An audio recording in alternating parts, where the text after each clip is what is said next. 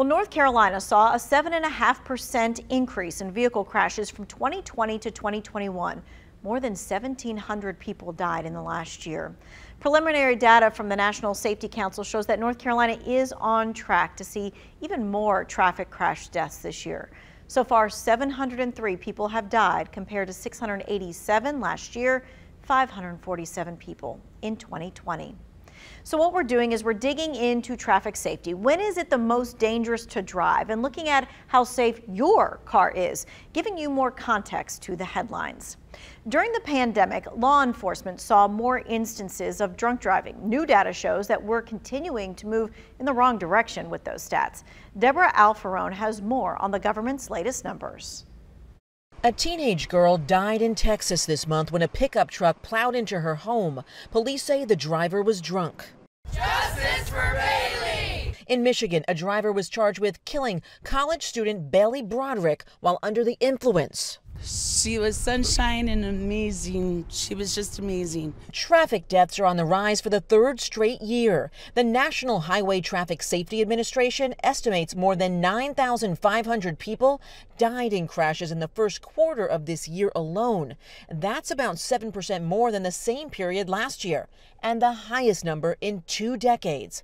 About a third of all crashes are consistently due to driving while impaired. Almost everyone knows of someone killed in an impaired driving crash. Administrator Stephen Cliff says the trend worsened in the first year of the pandemic when more than 11,000 Americans died because of impaired driving, equivalent to the population of the entire city of Cocoa Beach, Florida. When everyday life came to a halt in March 2020, risky behaviors skyrocketed and traffic fatalities spiked. We had hoped these trends were limited to 2020, but sadly, they aren't.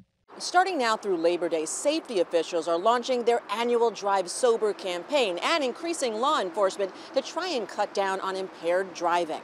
Megan Carter lost her twin brother in a drunk driving crash when they were 19. Jonathan's life was stolen that evening. My parents were robbed of their son. Now, with Mothers Against Drunk Driving, she's working to create a future with no more victims. The North Carolina State Highway Patrol, Mothers Against Drunk Driving, and the Wildlife Resource Commission are all working together for their Labor Day public safety campaign.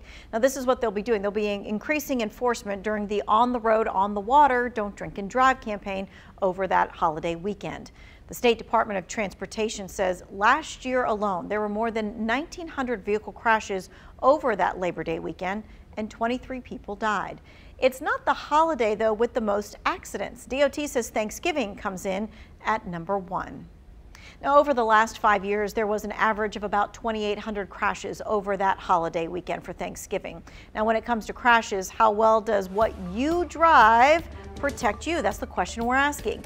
Well, the Insurance Institute for Highway Safety tested cars against a taller, heavier barrier. So what we're saying is that the testing was meant to simulate trucks and SUVs and the things that you could run into on the road. Now, some of the United States' most popular cars did not fare well in this testing.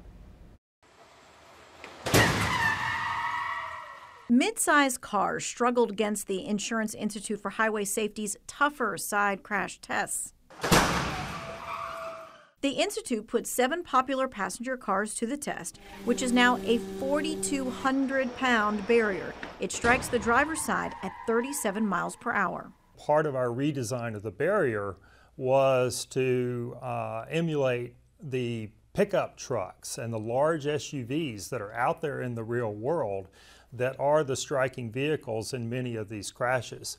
In this test group, only the Subaru Outback earned a good rating. 3 cars received poor ratings. Structure was particularly compromised on 2 of those models, and in all 3, there was likelihood of injury. Either one or both of the female dummies' heads slipped below the side curtain airbag and struck the windowsill. The IIHS says one reason for the group's disappointing performance is the lower ride height. President David Harkey is confident automakers will respond. All of these vehicles had good ratings in our original side test. I have no doubt that they will get to a point that they will get them back to having a good rating in our updated side test. The Institute plans to test smaller passenger cars and smaller pickup trucks to see how well they protect passengers. You know, it's one thing when you're the one driving the car. It's quite another when your teenager is the one behind the wheel. Research shows teens are 3 times more likely to be involved in a fatal accident compared to older drivers. Experts say parents really need to consider the right kind of car for younger drivers. Usually that's one with more safety features. The Insurance Institute for Highway Safety and Consumer Reports created a list of recommended vehicles for teens.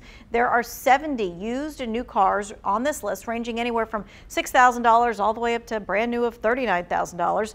All the cars performed well during crash tests, have high reliability scores, and can brake from 60 miles per hour to 0 in 145 feet or less. Now, some of the cars on the list include the Mazda 3, the Chevy Trailblazer, and the Honda CR-V, Subaru Outback, and the Toyota Highlander. You can find the full list on our website. Just search Cars for Teens. A week from Monday, get ready to slow down because school and school zones, they are going to be back in full force. High Point police are increasing their presence outside schools within city limits. They're enforcing the speed limit in school zones. Drivers who are stopped for speeding should expect a $250 fine, plus court costs and another safety reminder. You have to stop for a stopped school bus. All right, coming up, we're going to take a look at how inflation is impacting the price of school supplies.